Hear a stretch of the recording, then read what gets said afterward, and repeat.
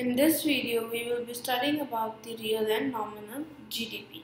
See, again your nominal GDP means your GDP at current prices,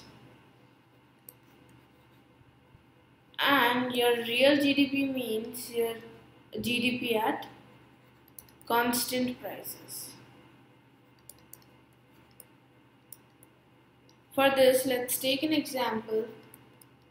Let's suppose there is only one good that a country produces. Good X, there is only one good.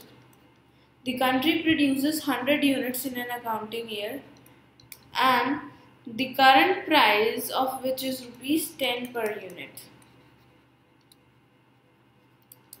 So your GDP of country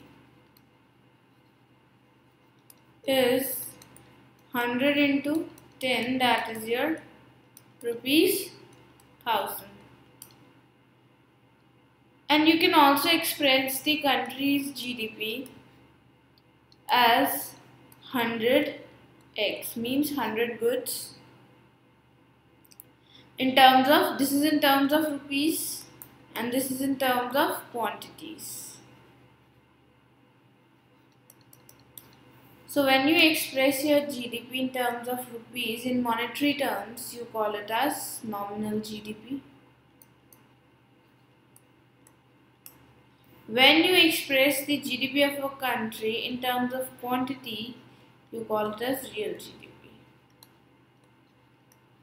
Now see, this was an example just to explain you that what is real and nominal GDP.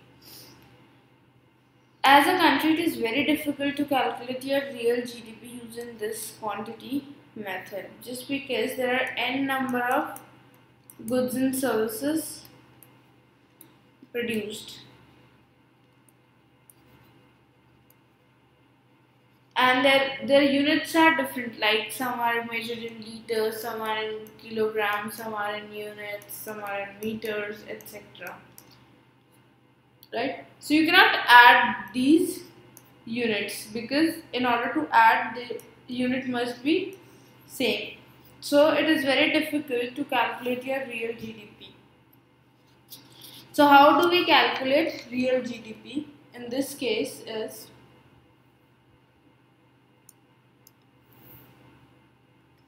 say, formula to calculate real GDP is your nominal GDP divided by your price index into 100. This is how you calculate your real GDP. Let's suppose the nominal GDP of a country for year, let's say 2014-15, is rupees 150 billion, and price index is 120. So your real GDP in that case will be 150 divided by 120 into 100, that is nominal GDP divided by price index into 100. So this will give you rupees 125 billion is your real GDP. Now this price index is known as your GDP deflator.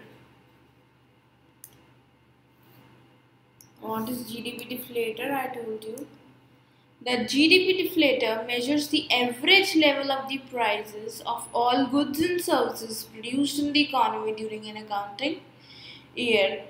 Price index is what? Price index is your average price level of all the goods and services produced in the economy during an accounting year.